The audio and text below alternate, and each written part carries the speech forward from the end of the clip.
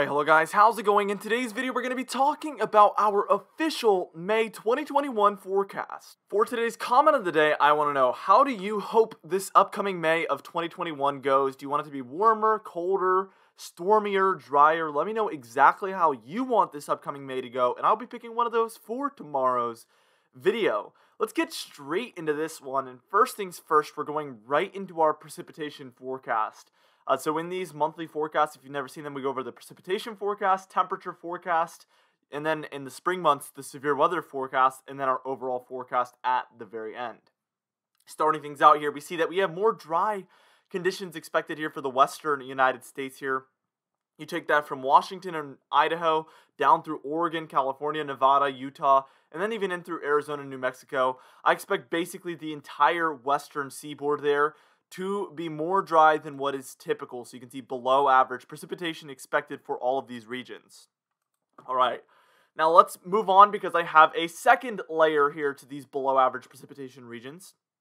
For California, Nevada, and then even through Arizona and a little bit of New Mexico, I do expect a little bit more of some below average precipitation. This is where I'm more confident in that, and I feel almost 90% confident that the southwestern corner of the United States will be dealing with some below average precipitation overall. This has been the trend for the past 10 years, and I don't expect that to really change this upcoming May at all of 2021. Now let's go ahead and move into the above average precipitation now. And as you can see, basically the entire eastern 2/3 of the United States I expect to have above average precipitation. This is our first layer, which means some areas will not be dealing with the above average precipitation. Clearly, not every single area in this green shade will see above average precipitation, but it was really hard for me to pinpoint what areas would and wouldn't see the above average precipitation within this eastern 2/3. Like I said, it's really difficult to pinpoint those exact regions. I know that most areas in this eastern 2/3 will see above average precipitation. I do know that some of these areas will not, though, however. I hope that makes sense. If anybody has any further questions about that, they can leave a comment down below, and I'd be happy to try to explain that more in depth. But basically, I think at least 75% of the areas in this green area will be dealing with above average precipitation, but there will certainly be a high percentage of areas that also will not see above average precipitation. But there's overwhelming odds that most areas within there will see above average precipitation.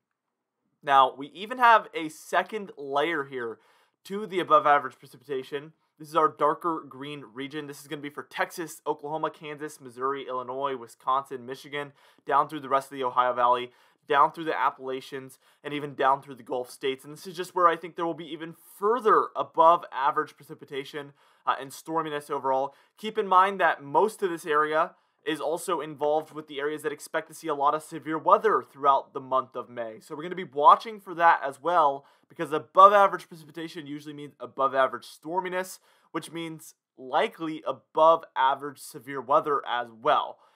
So we're going to be watching for that very closely. Again, my temperature forecast is coming up alongside my severe weather forecast for May, and then even the overall forecast. So that'll tell the other half of the story, basically. So what we're going to do here is we're going to move on, and we're going to take a look at that temperature forecast in just a moment.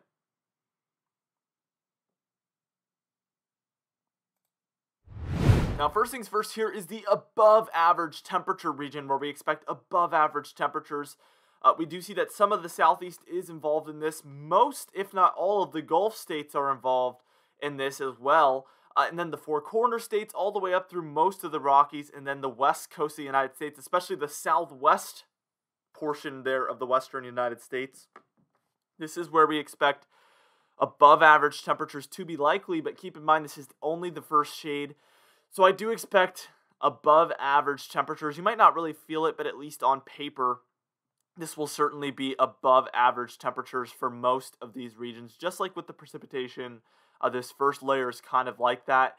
And then we have a second layer here of the above average temperatures. And this is going to be for the Four Corner states and then even down through Texas and Louisiana. Again, this is an area where we're just even more confident in the above average temperatures here for the south central and portions of the southwestern United States, especially the Four Corner states there.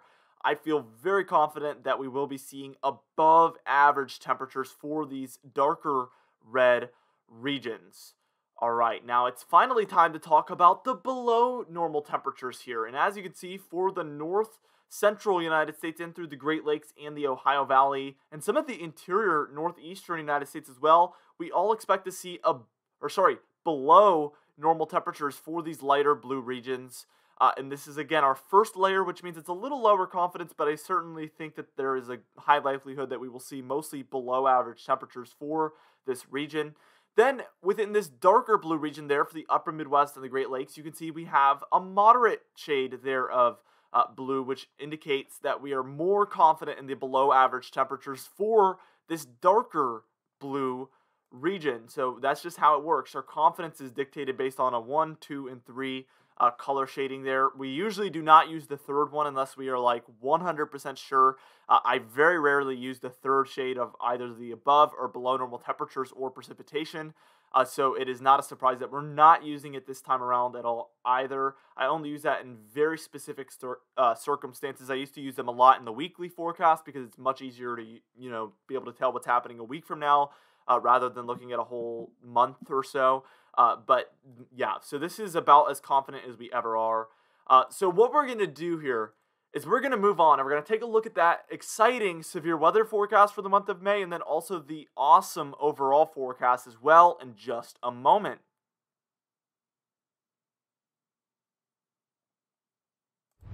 Alright, now here we are taking a look at the May forecast of 2021 severe weather forecast. We have two shades here. One is where I generally expect near normal or slightly above normal severe weather, and that is that kind of pinkish shade there.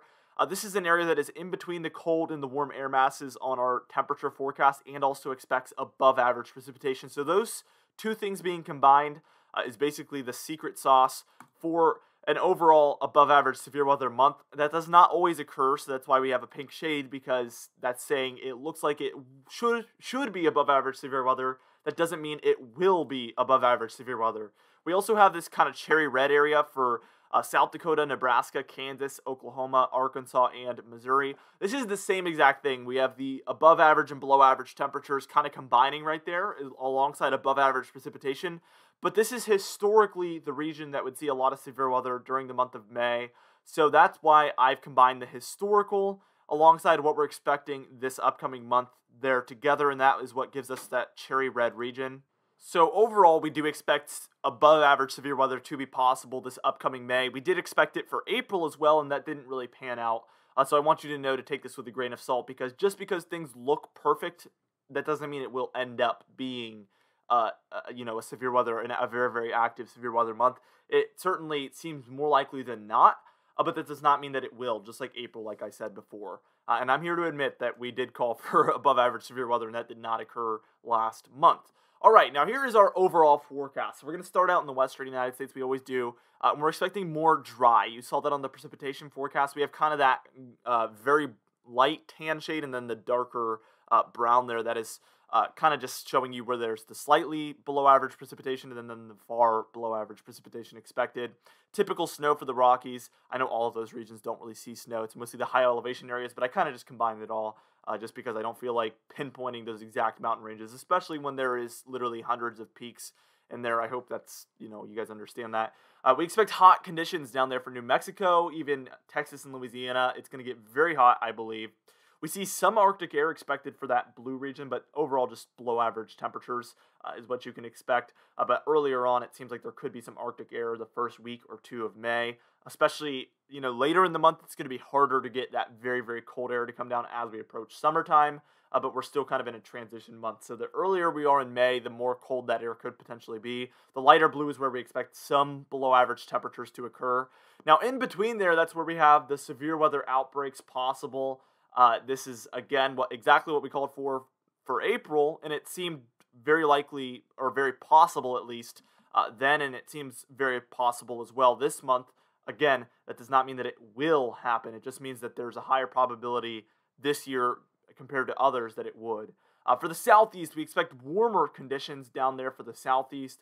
It should be quite nice at times. And then for the northeastern United States and the mid-Atlantic, we expect stormy conditions overall, as well as a flip-flop temperature pattern. Could go back and forth a little bit there, especially earlier on in the month. Anyway, for our confidence tab, we're at a 4 out of 6. This is as high as we will go for a monthly or seasonal forecast. When you're talking about a 30-day period, your confidence is never going to be really a 6 out of 6, because that would be saying like this is 99% going to happen. That is never going to be the case for a 30-day forecast. Anyway, for today's comment of the day, I asked you guys, do you think that we will get any accumulation with this snowstorm that was ongoing yesterday and through this morning? And James Marr said, yes, I do believe there will be a few slushy inches of snow for upstate New York. Very, very interesting there for James Marr, and I do actually agree there as well. Anyway, for today's patron highlight of the day, I want to thank you all for supporting the channel, but especially our platinum patrons: Property Damage, John Benbenek, James Wade, Dovey Nagel, Alan Balemo, Adam S., Larry the Pan, Donna Carnes, Cameron Marshall, and Ada Mattis, alongside our diamond patrons: Bill Roberts, Alan Sherry, Marcus Connolly, Noah Harley, Michael Codalessa, Michael Buell, Catbite, Charles Stinnett, Kellen Manhart, It's Jay, Cindy Klein, Mark J., Luke Flagos, Gary's, and John Quilisi. If you would like to be a part of this patron end screen of the day, you can do so by joining our very exciting Patreon page in the description and in the pinned comments down below. I would also like to thank our channel members, our Weather Top Dog Hair Farms 1, and then our superfan Phoenix Nimitz. If you would like to join this one, that'll be located next to that subscribe button. Anyway, guys, thank you so much for watching this video. Be sure to absolutely destroy the like button. Be sure to comment down below to help that YouTube algorithm out. Be sure to subscribe if you like weather-related content, and I will see you guys in the next video.